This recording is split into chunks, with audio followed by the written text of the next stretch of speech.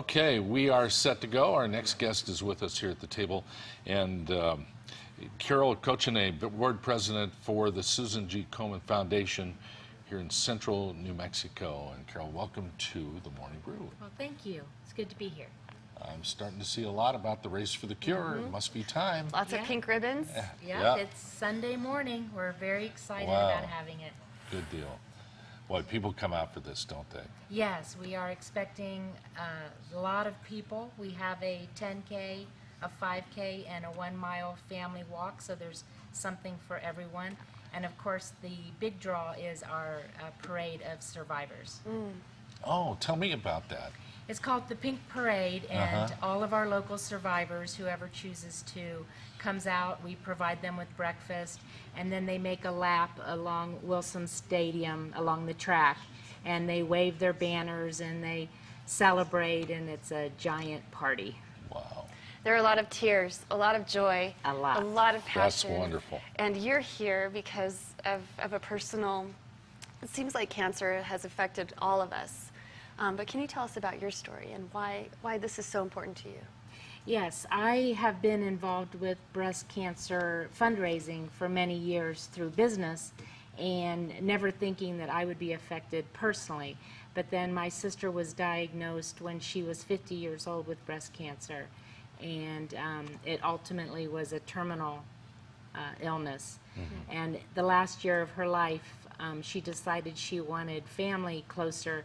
Despite the fact she had a husband and children that she loved dearly, she wanted someone that she had grown up with as well. So I dumped everything and moved west and spent the last 13 months of her life with her.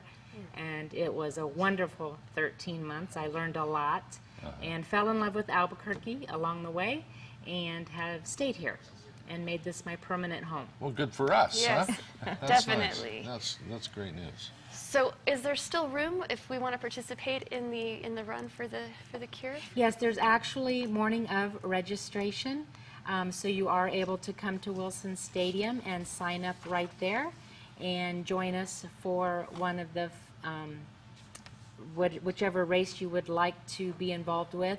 The 10K starts out at 7 a.m. The Pink Parade, which no one wants to miss, happens at 9 o'clock, and we have vendors.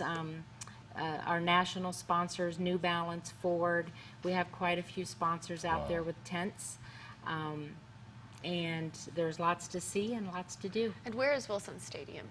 It is right off of Lomas. Okay. That's Manzano High School? Yeah, got it. Manzano Oh, High School. thank you. Yeah. Yeah, Cool. it's right up there. How many are you expecting for this? Thousands? Thousands. Yeah, it's going to be a big deal. It really is a big deal. A lot of us dress up for the occasion. Oh, yeah. But there's some crazy outfits. There really are. Pink tutus and funny. It's not a fuzzy somber ears. event. It is not. It is not. We are going to beat cancer. We've made a lot of progress over the years, and we know we're going to beat it, and we and one of the ways of beating cancer is a positive outlook. Absolutely, and early detection is so important.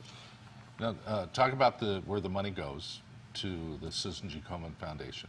A lot of people don't realize that the money that they provide to Susan G. Komen locally stays local. Really? We do send off 25% for research, and I think that is what most people think of when they think of Komen, is the research dollars that are invested. But 75% of the money stays right here to be invested in nonprofits who have a focus for breast cancer. For example, there is a nonprofit that we gave a grant to who provides psychological counseling for those with breast cancer. We actually provide money for women who can't afford mammograms, and we actually grant out to nonprofits who provide money so that women who can't afford mammograms can receive mammograms for that early detection piece.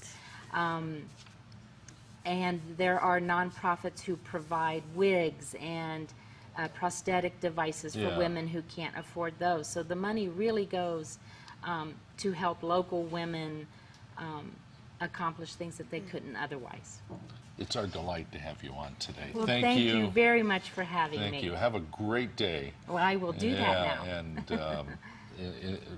a great event. Thank you, Carol, All for right, being so here. I hope Nice to to see meet you. everyone Yes, it was. Sunday. All right, there's the website for all the details on the Race for the Cure this year, this coming weekend. Hey, the Morning Brew continues in a second, and we'll tell you about a piece of technology called Plug Solar. That's up next here on The Brew. Back after this.